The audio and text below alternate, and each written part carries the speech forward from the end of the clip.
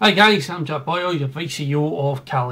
Anyways, what I'm about to do is I'm going to give you a simple tutorial of how to use our caal system, book a flight, fly the flight, land it, and then file your prep. That's my intention today. I'm using quite a lot of programs for this flight for my system. I'm actually using 3 different things. I think 3. Give me a minute. I'm using Plan G.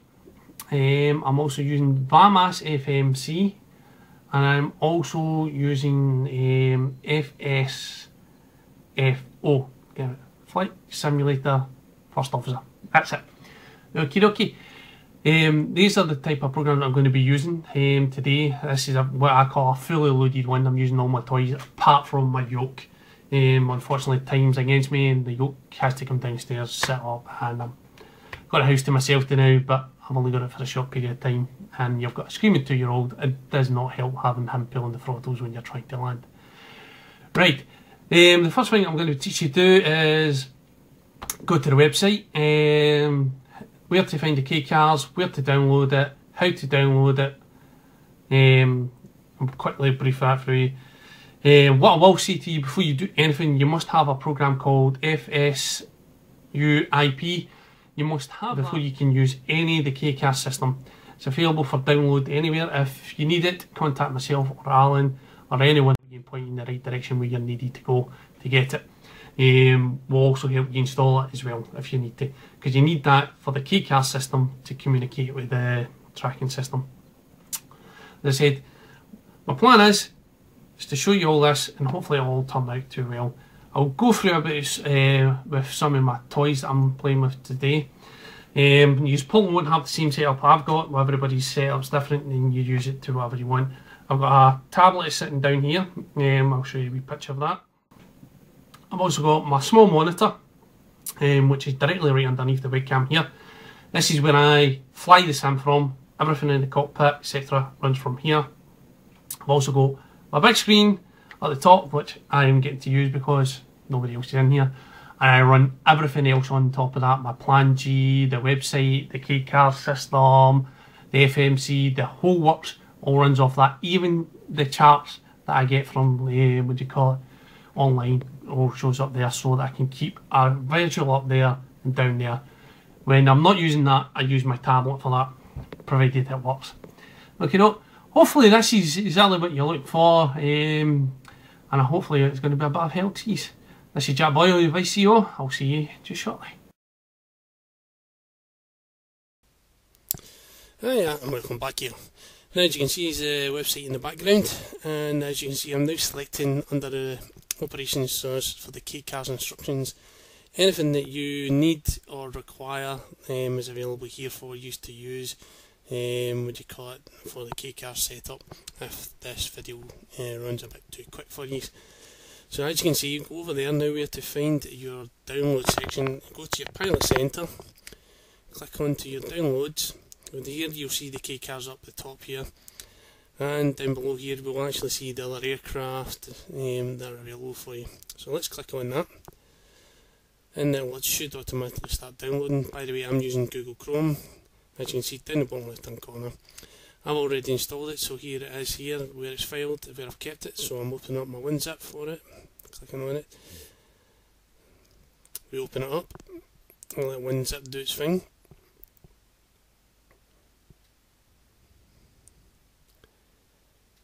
And then we get it to this point here. Just get rid of that. And there we go, click on that, and you should be self-installed. It's a good wee system for you to use. It's easy as that. And then you should have this. This is the caal tracking system. So click on info. If it works, that is. Here we go. Click on there. As you can see, my system's really slow. Try again. There we go. So you enter in your user ID, your password, and the links here. Make sure all these parts down here are ticked, and enter in the website that's at the top. Once you're done, click save. Easy as that. As you can see, I'm just going to leave it on there so you can have a look. So that's it. That's the easiest thing to do to set up your key cars. Really simple, quick and easy. No problem with that at all. Right, so now we want to go into here. We're going to show you how to book a flight. So here we go in there, we're going to flight booking. Once it loads up. If it loads up. Yep, here we go. So we're into flight booking. Now as you can see here, I've already been down here, so this is my last destination, or where my location is, as you can see here. So I'm going to search here. So what it does here, it searches up the locations of all the flights that are available at this airport. If you click on the wee, what you call magnifying glass, brings up the route that's there, and gives you some information on the route, some stuff to do with fuel and that as well. Now once you do it, you just click on that wee symbol here, on the right hand side. As you can see, it's marked up an aircraft already. That means it's already booked. That's done by myself already. So this is the key card. To get it, click on that, click on there. You should get the green ticks one and another one above. Once you get the green ticks, click on your search. Up should come your flight details. Just give it a quick check, make sure that all the details are there, is correct for your flight. And once you're happy, click play. Oh, this tends to do this sometimes, and if you've got key cards, it always tells you to check your flight level. So all it is, as I've done there, just deleted 10, put it back in, hit play, and you can see it's starting to record my flight now. Very simple, very easy system, no hassles, hopefully, most time. So that's as easy as using your key cards. That's the first part over. Now I'm going into here, this is my now part, is where I'm now doing the flight planning. This is just the standard stuff that we can all use. As we know, the airport that we're in just now is VTBD, Bangkok International. What do you call it? We're at gate, whatever I've just set there. Then OK. And where we're going to go next, EGPF for Glasgow. That's the route that we're going to be flying today. So just click on that. Whoops, sorry, try that. Right, delete EGPF. Click. Hey, getting good at this. And for this flight today, I normally use IFR, but I'm using VFR because I don't want too much information with the ATC just now, because this is just a tutorial for you, so that I can get used to flying A to B using whatever tools that we've got available here. So this is the basic way to do it, simple as that. That's on your flight planning for the flight. As you can see there are the routes. Keep a note of the, what do you call it, all these waypoints. They're available on your kneeboard, because you might use them if you plan to use VAS, MFC, or use the Plan G. So we'll get rid of that. That's as easy as that. Right, save the file. Just do the usual. Yep, and there we go. And I'm saying that now because I'm not actually at the airport just yet. Check your flight level, matches up with your K cars, which should be free for that one. There's the A330, and the next shot that we're going to do, I'm going to take you through the FMC, I'm pretty sure, or no, sorry, actually I do apologise. I'm going to be taking us through VRoute. This is another flight planning system that I use, and quite a lot of us use it. You have to register it, download this. It's a lot easier to use, a lot quicker, and it deals with real flights. So you always just do click on, what do you call it, online. This tells you any information you need to use online for VATSIM controlling. A little bit more detail, we'll go into VATSIM a lot later date, but we're not interested in that just now. What we want is the route. So you click on route, click on what airport we're at. So I'm just going to do an example here just for you just to see. I'm going to click on Glasgow to Dublin, in Ireland. It helps if I go to Ireland. Oh, there we go, Ireland, and we go to Dublin. There it gives you an option of flights, routes to take. Get the one that's applicable to you with flight routes, etc. Click on the one there. There you can see all the information on this route. So once you've got that route, you just go to export and fill in all the stuff that's needed. So I'm going to quickly, as you see, and by magic it's already done by editing. So we click on here, what do you call it, shows you all different aircrafts. But this wee point there, what I just pointed out, I'm not doing an online, so I've just unticked it. Then to download it, go down to FSX, click on the bottom bit, and hey presto, it will now start to download to your PC wherever you put it. And that is as easy as that. And then all you have to do is just open up your flight planner in FSX, click on flight planning, load, then look for the route that you've just done, and this will give you a proper route that, what do you call it, is a lot easier than trying to sit down and do that other stuff. And it's very good and very quick and very great to use when you're using that sim. And now we click onto the airport. Now let's bring up my friend here, the FMC, Fast FMC, sorry. It's pretty good system, I like it. Brings a bit more realism to the flights that I do, so it gives you a whole thing from the flight planning, as you've just seen how I've done that there. I'm actually using the FSX route planner for this flight because I'm not flying online, but you can use the route if you ever did.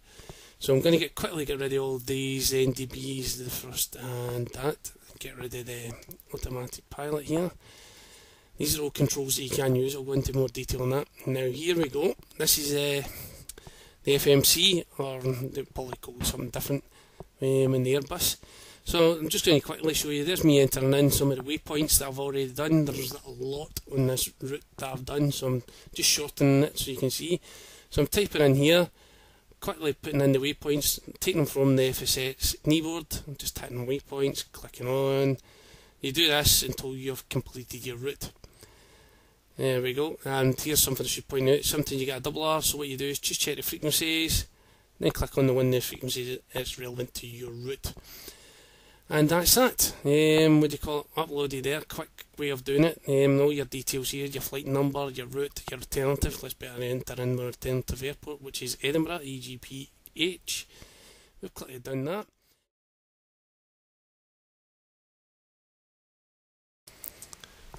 Sorry about the volume jump here, but I actually realised that was quite low.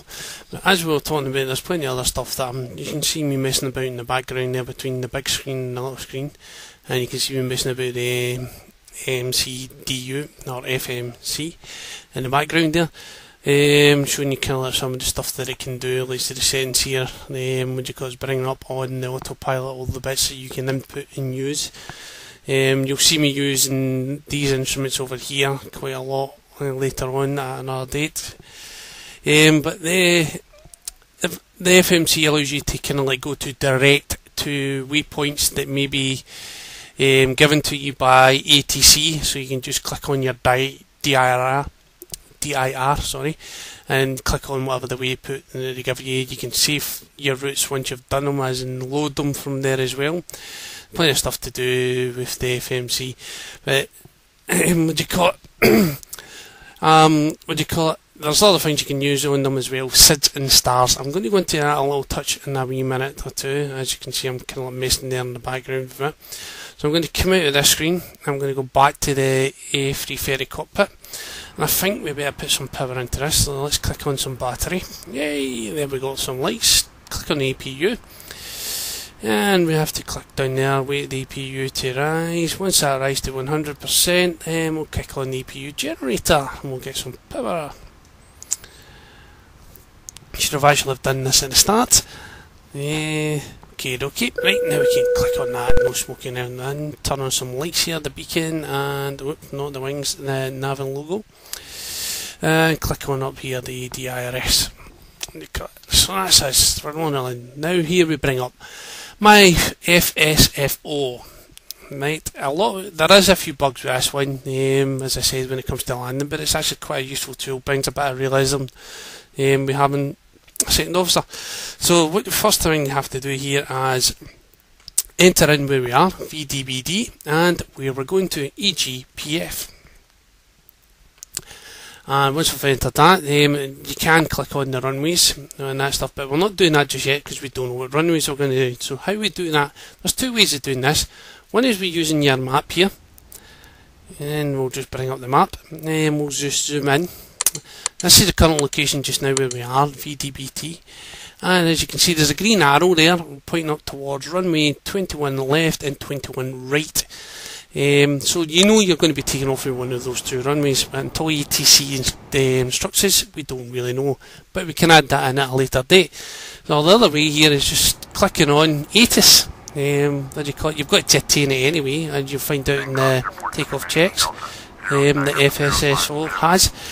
So we listen to the ATIS. We'll give us some information here. See, turn your clouds, your temperatures. There's the altimeter. Keep note of that number, and there's the ILS runways that are in use. And there's the departing ones there, 21 left and 21 right. As I said, we're using VFR just solely just for use today because I don't want too much interference from ATC. Okay, so therefore we could click on there and just select whatever runway that we get assigned whenever the case is. And that's it. So basically let's connect FSSO. So once it connects, there we go, there's the checklists. But we're not going to go to that just now. We're going to go to briefing here just now. You've got a briefing there for your V1, your VR and V2s. You also get instant messages here come from a dispatch giving you your METARs and that stuff. So here we go, just a wee bit for the V reference, but it got clearly supplied by somebody else. This is the one that I'm going to be using today. As you can see, the fuel marked up there. Oh, and as I said, there you go, there information sent by dispatch to us with your METARs and TAS. It comes in all the time. So we're going to enter in these V1, VR and V2s. We're going to punch them into there. FSFO, if you click on V1 and you enter in the first one, it gives you a whole load of numbers as well. You can use A1s, or I'm using these ones, so I'm adjusting it just to that, so that's me at 150. There we go, there another report just coming down the bottom there, coming up saying a bit icing reporting and that stuff. So this bit I'm not too sure about really what I'm doing here, so I'm kind of like just guessing here. So 3, 2, 1, I'm just going. It seems to work for the aircraft. There we go, and that's it again. As you see, you hear wee bings every so often. So this is the other control panel for it. It controls all your light switches, logos, etc. What do you call it for flying, your avionics, your pitot heats and that stuff. These, as soon as you click on these automatically work on the aircraft you're flying. I'm just going to show you, this is quite good, especially if you're flying at IFR or even on VATSIM. I'll show you that later on. I've just got another report coming through. So let's get up our MCDU, yeah, because the V references we've still got to enter in. Okay, so let's enter in our V1, which is 142. Click on there, that's entered. And the next one is 148 for our VR. Click on there. And for V2, 150. Oops, back again, 150, years. Transition altitudes, how do you find out your transition altitude? Well, you go to your charts, and as you can see, there it is there, I marked it in red and pointed at it. The current transition level will be 1100. And you just click on that and it'll enter into it. So as you can see, I'm messing about here with FSSO, so let's click on some lights here, let's get things done. Watch this, if you need to reduce your speed quickly, here's a quick way of doing it. Right, so you just highlight that, enter in whatever speed that you want, so 220, and down here you can see it, down there, 220.